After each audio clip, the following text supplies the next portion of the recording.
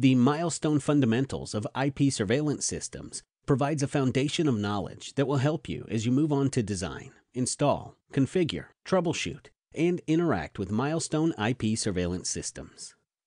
In this video tutorial, you will learn how networking basics relate to the operation of an XProtect system.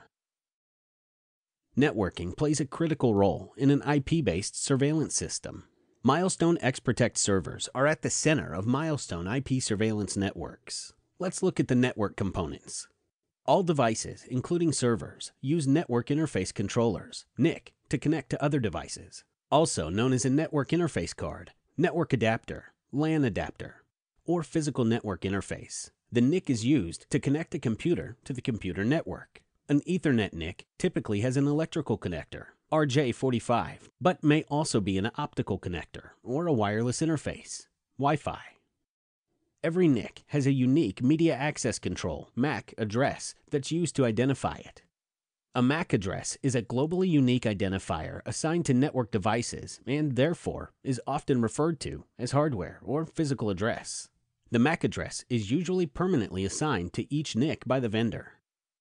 While you can connect a server directly to a camera, in almost every case, you will first connect it to a network switch.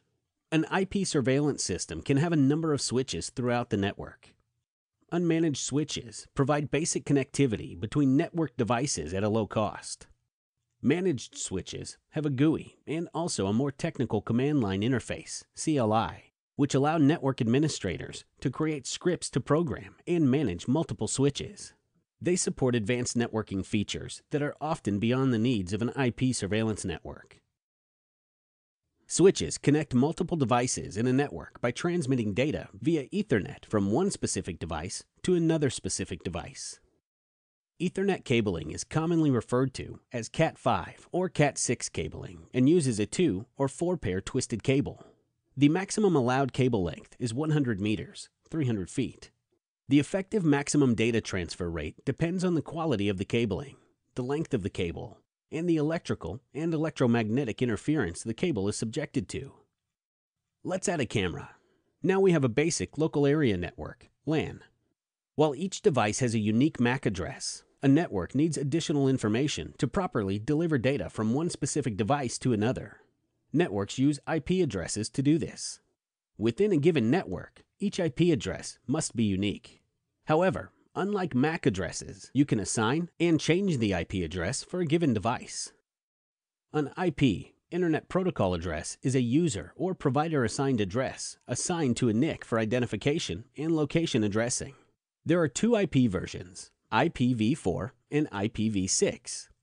An IPv4 address is a 32-bit number written in 4 decimal octets, and is by far the most common version used both on the internet and on private networks. An IPv6 address is a 128-bit number and is written in 8 hexadecimal quartets separated by colons. IPv6 is increasingly used on the public internet due to a lack of available IPv4 addresses. Next, we'll add a workstation to view the video in this simple but complete IP surveillance network.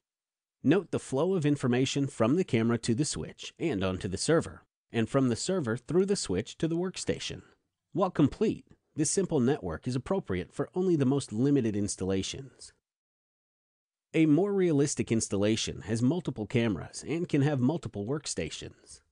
Milestone recommends that you place cameras on a network that is separate from the workstations and the rest of the company's networks. You can do this by adding a second NIC and a second switch. This way, the traffic on one network doesn't affect the traffic on the other. This approach is more secure as well. Traffic on the client network will not affect recording, and users on the client network cannot access the cameras and try to hack into them.